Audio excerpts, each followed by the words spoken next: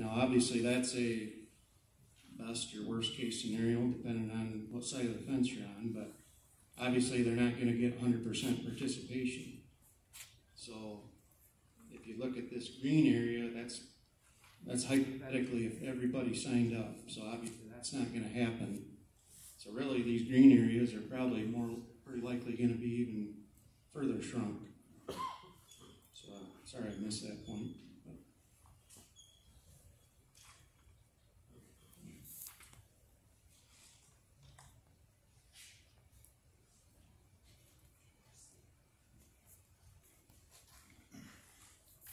I guess one other thing, a couple of our committee members had an opportunity to travel up to Beale City this past week and kind of visit with the community up there.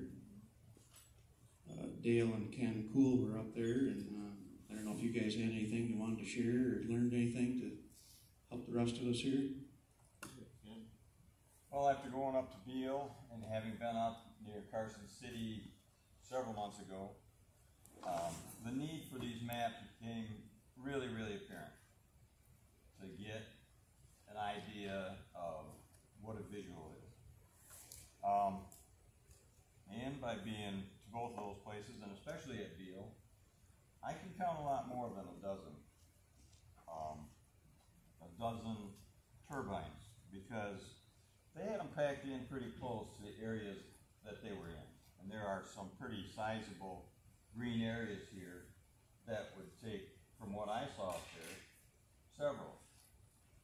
Now, having said that, at the same time, and from knocking on doors, going on people's property, talking to people outside, and people that were non-participating, those we saw in businesses, and then just residential people that didn't have any turbines. We talked to people that had turbines, some that didn't, but were right around them. It was kind of funny about how they reacted, when asked about those. And mostly they would right away say, no, they're fine. We get used to them. It's no big deal. But then they would shortly say, well, there is the noise. And then it was like, but it really doesn't bother us that much. And it's only the noise from the blade itself. So I found that, there is a difference. They notice it. They notice those turbines. But they just don't. I didn't find anybody really that they bothered that they were around. It's not impacting wildlife. So, for me, when I look at this stuff, I see the need for this to allow turbines. But to take into the account, we got property owner rights, and that's important. There's an economy here that'll bring money into this community, and that's always a good thing. And whoever gets it, it ends up trickling through the community. So we have that. On the other hand, to me, the big negative impact, and I think it's what most people's is the change in the horizon. And so when we talk about the height of these, you have higher limitation on height, you have less of them, but you see them more. You drop it down, you don't see them from afar. So I don't know what the trade-off is on that. But yeah, I can count at least 20 on this map of 676 feet tip height. I could see some areas where they put 3 or 4, I think, at least. I was amazed at how close they put them together, how much it looked back then. They look close together, some of them up there off the expressway. And if they're on the same, but don't they still have to have that setback from the property or the house? Yeah, but I don't know if they do from each other. That was one of my questions, is how close can they build them to each other? Right. I don't know. I haven't had the answer to that, but I know they have to avoid, have those setbacks, the same. Oh yeah, from roads and, From houses and everything. Yeah. And I can't believe they build them close enough that one's falling over, it would hit the other one. No, but there are setbacks to roads on some ordinances that are barely the tip height. So I'm sure they're doing that to each other on the turbine. Probably. So, yeah, I see some big squares that are gonna get settled. And that's, good for them, but, and then the other thing that I see this map reveals to me is all those non-participating parcels, the red ones with the dots. I mean, they're automatically excluded from any benefit in this, to themselves. They're right there. If I look at this map, they're putting dots on these, and this developer is saying this is who's non-participating. They're excluding a lot of people from being able, and hey, this is good. It should be for all of them. And, it is the same everywhere. The people that signed up, they never have anything bad to say about it. The ones that can't sign up, they say the worst things about it. And I've been kind of trying to push that all along, get more participating property owners. I think that's the best thing a developer could do. Yeah, one thing, Ken, I think on the non-participating parcels here, I think that's more of a non-buildable. I think those residents they would be allowed to participate if they chose to.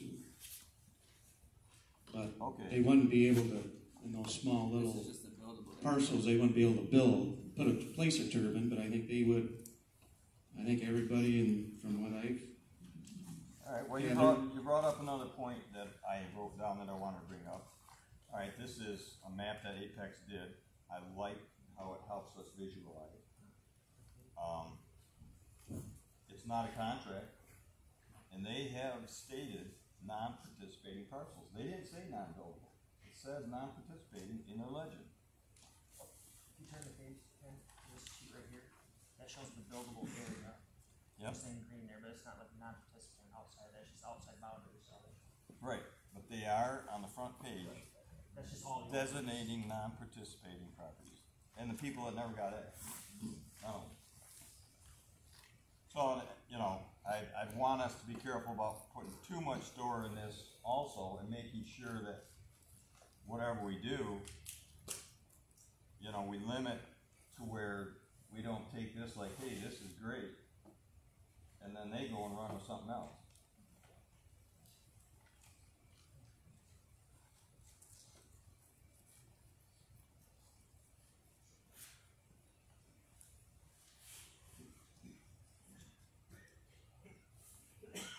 And the setback from non-participating homes and not the property line, to me, that's as bad a method as it is to outright say, no, we aren't going to have any turbines. To me, those are opposite extremes.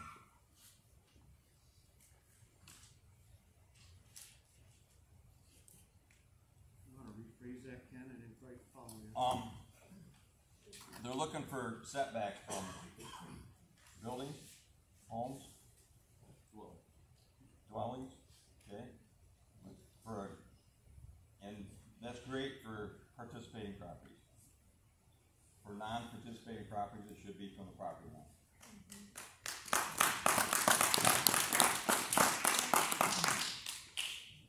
Invading the setback into the property line of non-participating property is it's the same thing people are saying, it's just the opposite argument about saying we shouldn't have any turbines.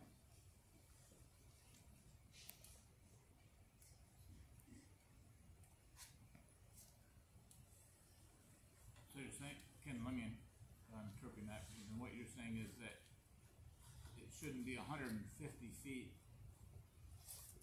in one sentence and 200 in the other, 2 times the height or 1.5 times the height. It can be 2 times the height from a non-participating property line. And it can be, and I've also said, make the setback smaller from dwellings in a participating properties if you want. They're you know, opting into it. Right. They're putting their name on it. What he's saying from a non-participating, and we shouldn't even put it from a dwelling, we should just put it right from the property line. We shouldn't even include the dwelling in that. We don't do anything else from a dwelling. If they're non-participating, Except your from the septic property field line. or your tank inside your own property. Right. Or your well. Yeah, because then if they wanted to build, they could build on that section of the property. If they didn't want to be that close to the line, they could, that section of the property is not useful for them. I thought ours proposed was 200 feet from their dwelling, 150 feet from the property. This is the opposite. It's two times from the dwelling, 1.5 times from the property line.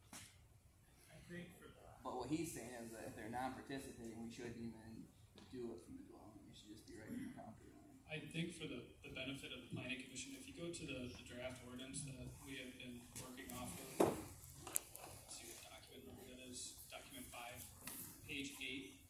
So we are, at least this draft is measuring setbacks from property lines of non-participating parcels. Go to sub 4 on the top, on the very top. And it's my experience that is common throughout ordinances in Michigan governing these types of uses.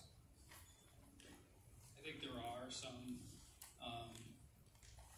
the way that some other ordinances that you may see in other counties is they will have that, and how this draft is set up, they'll have a setback from non-participating lot or property line, as well as a setback from an occupied dwelling, essentially. And if you go to page 7 on number 1, it talks about that. And I think that's the belt and suspenders approach. So I think theoretically there could be some possibility where you're just distance away from a non-participating property line, but then you're still close to a occupied building, which in many of these ordinances that they're trying to prevent at least occupied building provision for generally it's safety, but at the same time the setbacks also play a role in how much shadow flicker and noise they generate on a property or a building.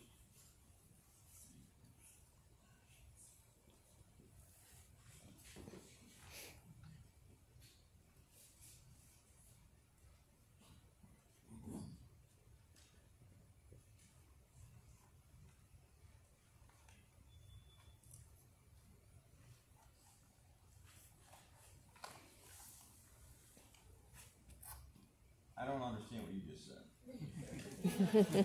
Okay, I'll talk. I know I can be very confusing. So on page 8, the way this draft ordinance is set up right now, it's set up to make setbacks based on non-participating property lines. So if you go to page 8, the top of 4, boundaries with non-participating lots, wind turbines should not be 1.5 times hub height, which we agreed to switch that to tip height, but that's pending a change, of a property line of a non-participating lot. So I just wanted to give the planning commission some, I know we're talking through the issue, but I also wanted a gentle reminder of what is in the draft we're considering. Okay. And then at the same time, I'll add another note is I think these maps do provide a good visual reference. At the same time, you should be considering, and I know this is very difficult because there's been one project and one developer who's come to the township of, we want to set standards that would be appropriate for any developer.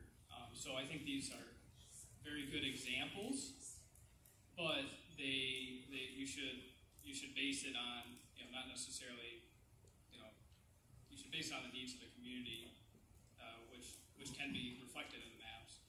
But just keep that in mind, that we should think about it in a way that is for any developer.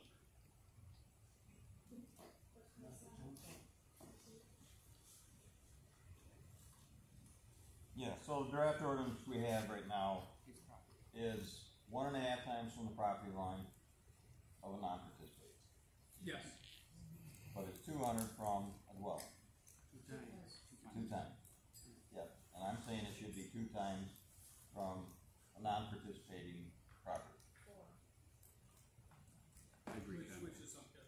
I guess my only concern would be if you had a house on, let's say it's 20 acres or a 40, you know, then the next neighbor down the road's got another 80 or a 40.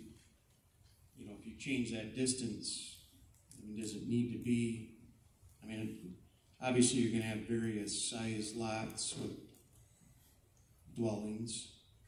You know, property line could be, you know, if it's a 2-acre lot with a house, obviously there isn't a large difference there, but if you own 20 acres, there's quite a distance. Whether that'd be necessary to have that extra, you know, half a time multiplier there.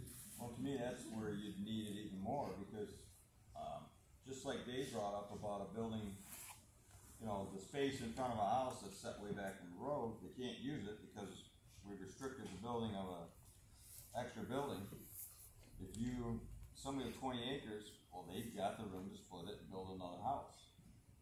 And if this goes through with 1.5 times the setback from the dwelling of that 20-acre property, you've eliminated 500 feet of buildable area that he may have.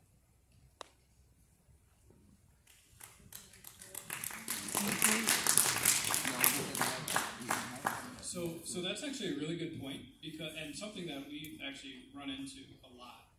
Though I think it's a good point from a planning perspective to think about it that way, but in reality, someone would still be able to build within that setback, because these standards only apply to someone citing this particular land use. So they would, if they're building a home, for example, they would be able to do that within it, which is it's something to think about. But I just wanted to clarify that. So you're saying you do the setback at 150 or 1.5 times setback from non-participating, you know, from a property line. Yep. And you got a non-participating one. You didn't want to do that. And so if he sells, you know, if he wants to build another house in the area, he can do it what? Within 1 time? You would generally be I should say restricted by what the Yes. zoning ordinance says is in the. I'm not saying this is right or wrong either way, but he'd be restricted what the zoning ordinance says the setback requirements are for a single family dwelling. Right, so you can put it underneath the home. Not If that you that wanted to, not if you that that would wanted, I'm make not it saying that. Yes. desirable. Yes. So I think the point your point is absolutely correct, but I just wanted to clarify, you know, this applies from a turbine for siting versus the reverse. You're generally not going to apply these standards in the reverse. But if he has 20 acres, and we're 1.5 times from the property line of that existing 20 acres all the way around. It's never gonna be closer than 1.5 times. Right, and he divides it in half, and you buy 10 acres, and I buy 10 acres. Our property lines are still gonna be 1.5 times from any turbine. You didn't gain any. But I don't see how that makes any difference. Oh, Atlanta. So part of the public comment policy, I think, I don't know if the chair wants to. And 1.5 times from the property. So it can't get any closer. Right, so even if you divide that property in half, it's still 1.5 times. You can't make it closer because he divided his property in half. right. Oh, no, But the idea is to be 200, it couldn't be. the idea is to be 2 times from the distance of a dwelling. And if you put a dwelling close to that property line, inside that additional 500 feet, or the additional half time, which in the case of a 600-foot tip height is 300 feet. Right. The property line hasn't moved at all. The outside edge of the property line lies in the No, same. so it's still 1.5 times away, but for a desirable distance with a dwelling from a turbine is 2 times. What he's saying is the dwelling distance. The dwelling. So someone could build a house closer to their thing. Yeah, It and would so be less than 2 times. right, which makes it less desirable. That'll affect property value.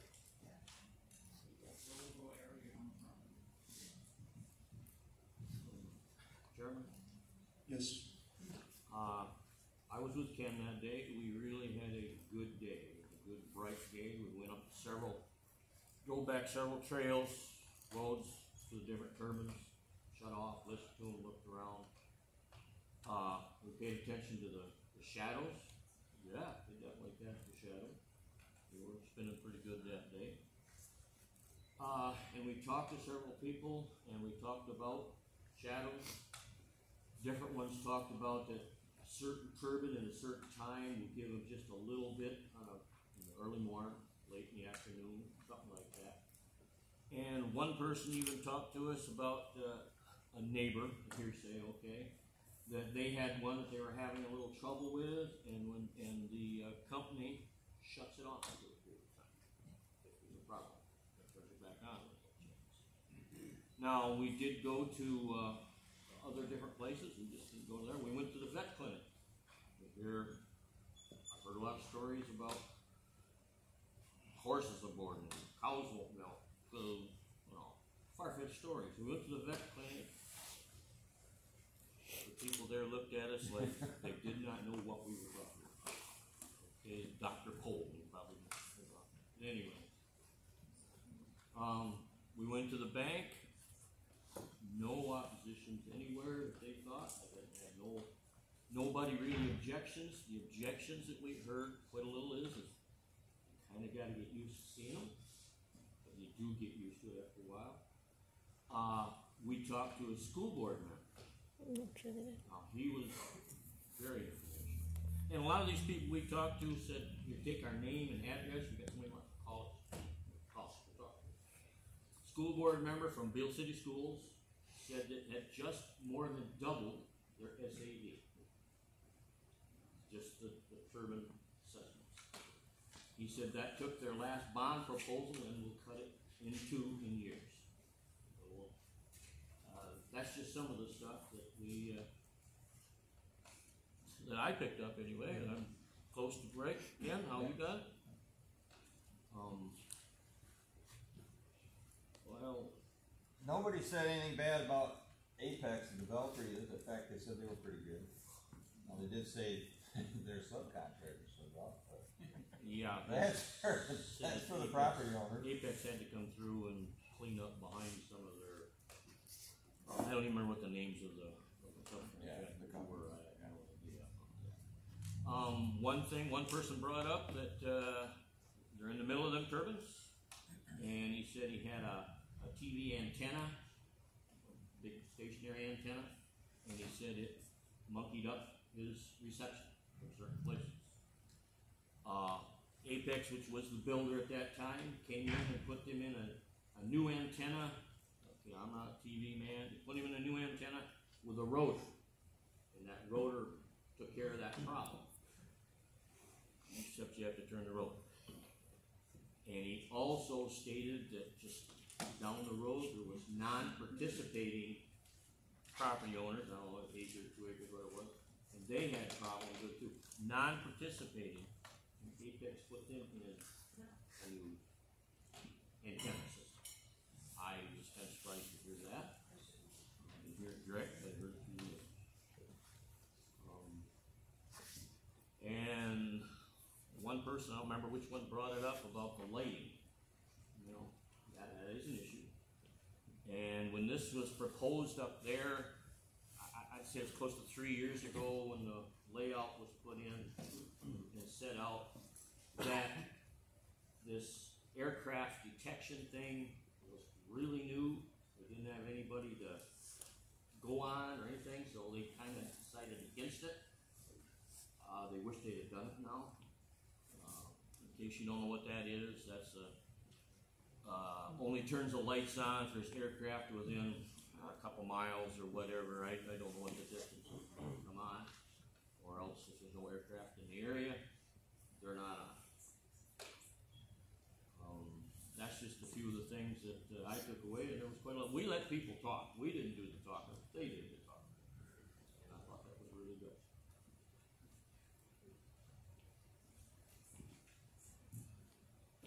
Well, thanks for you guys to take that trip. Sounds like it was worth the time. I guess question for you, Kyle, on to do an overlay district.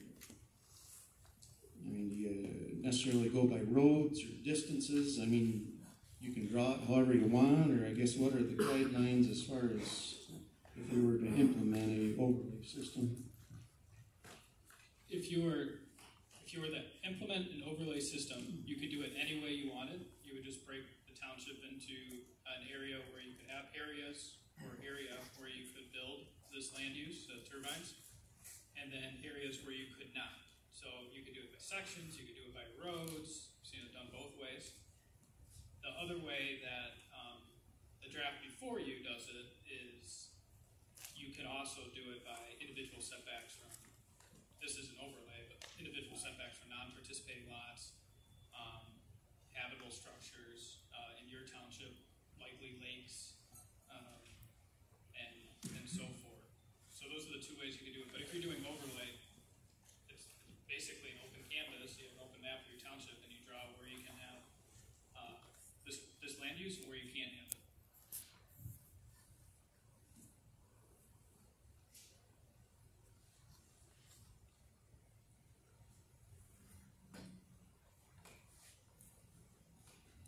Chris? Looking at the overlay here, our township does lay a little bit like the one did up there to Beale City, the township. Just west of Beale City, 2 miles was it, where the lake was? Yeah. If that. That was the issue. We did drive around that lake, and those turbines on the east side aren't that far away from the lake. I don't know, we could measure it out to half, 3/4 of a mile, maybe, I don't know. But when you drive around on the west side of that lake and look across, I realize most people have that lake property, they want to see it, they don't want to see that. That with our overlay here, the only thing I see on that is it looks like is it possible to go like a half mile more to the east on that overlay from Indian Lake.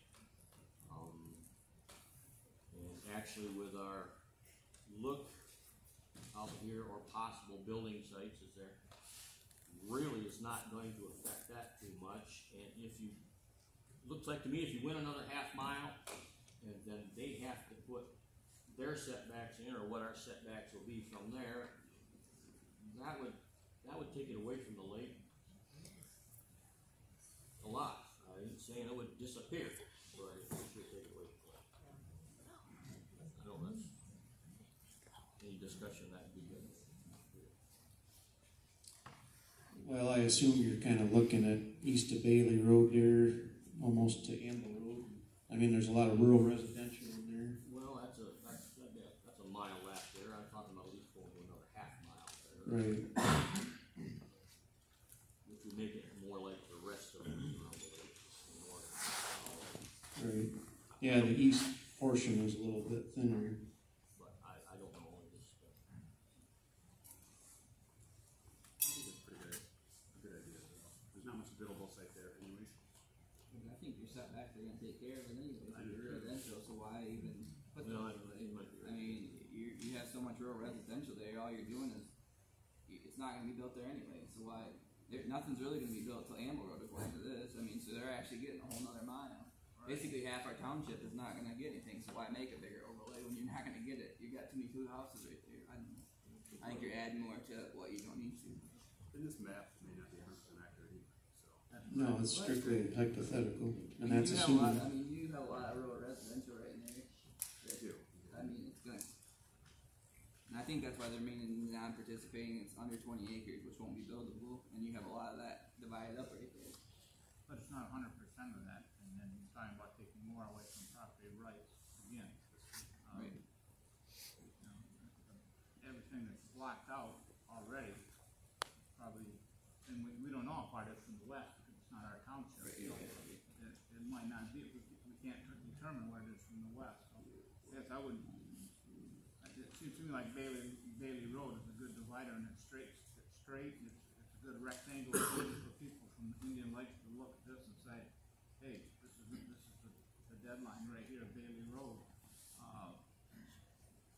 And if there is too many residential, they're never gonna put it there anyway. And that kind of gets back to the not needing all the extra height if you have a good setback of 1.5 times or whatever you end up with. But it's a thought. One of the questions that popped into my mind is, what about community growth? As far as once the tower's built, I mean, are we limiting ourselves? Do we have to be careful of that? If property owners want to sell off an acre or two alongside the road in ag district, does that, limit their ability? Well, I mean, we don't want to stunt community growth. we did make a little note of that on our trip there Friday. We did see one house that was just being completed, one that was roughed in, and another foundation, or basement, I guess it was, right in a mountain. Who was building them or what was building them, don't know that. I didn't see that. Did you see a whole bunch of houses for sale? Didn't see any that I recall. Well, that whole area around Rosebush, for example, they're continuing to build houses right there. We didn't go quite that far. We didn't go that far east, but there's a big subdivision there in Rosebush that hasn't, I'm sure they got to pay the property setback. Well, that's what I'm wondering about, is the property setback, so if we build the tower first, and then if our setbacks are such that it's not gonna allow for community growth, then I think we need to be careful of that.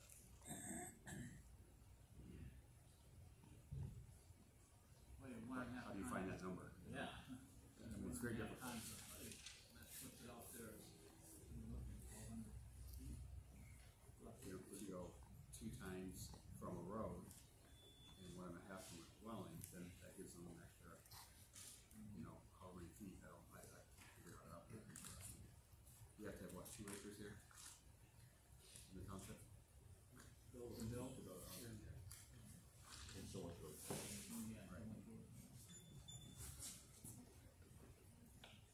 And also, when you talk about setbacks or height, you were mentioning from a road.